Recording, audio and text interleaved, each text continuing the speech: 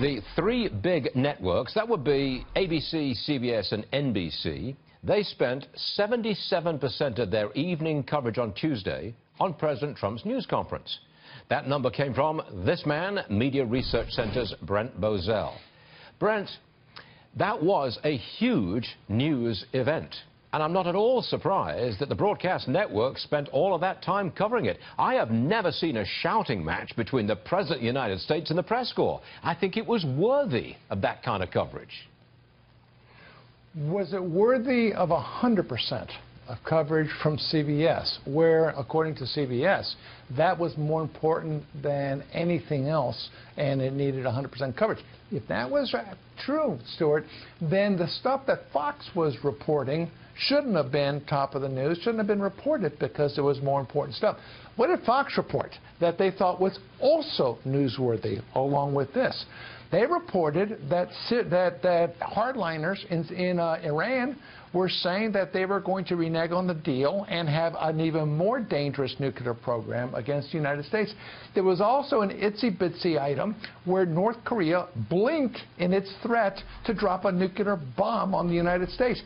According to CBS, that's not news. Okay, I take your point, but I'm not surprised that 77% of the time was spent on that wild press conference. I'm not surprised about that. But tell me this, when President Trump came out in Trump Tower to make the statement, it was supposed to be about the infrastructure plan. That's it, get back in the elevators and go.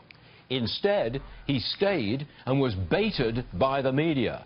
Do you think that when that was all done, he got back into the elevator and said, "Oh dear, I wish I hadn't done that"? Do you think he said that? Golly, Stuart, that's such a good question. I don't know what's going on inside this man's head. You said it perfectly. Baited. They know they can bait him. You know, one person you could never bait, and then they really never tried, was Barack Obama. Yep. You couldn't bait Ronald Reagan. These people know how not to be baited. It takes nothing, apparently, to get under Donald Trump's skin, and he has to understand, you know, that there's an audience of 150 million people that is reading or watching or listening to those words that he's making. So I do think he hurts his case, and there's no question about it. There's a time and a place to do this, but my goodness, to do it every single time. There is Trump fatigue, and you're seeing it in the polls. You know, Brent, you're joining a long list of people on this program who basically fundamentally support President Trump's program, but are telling him, please, Mr. President, stop shooting yourself in the foot. These are self-inflicted wounds, and you've joined a long list of critics right there.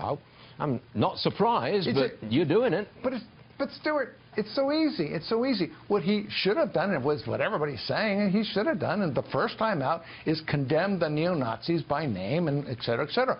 And then he should have said, but we're going to have another conversation, folks, and it's going to be a national conversation about the hatred that's going across both sides, all across the spectrum. And we're going to have that conversation at its proper time. And that should have been a week from now. Do you think he's learned the lesson? I mean, I hate to say that about the president also. Have you learned your lesson? But has he learned how to play politics?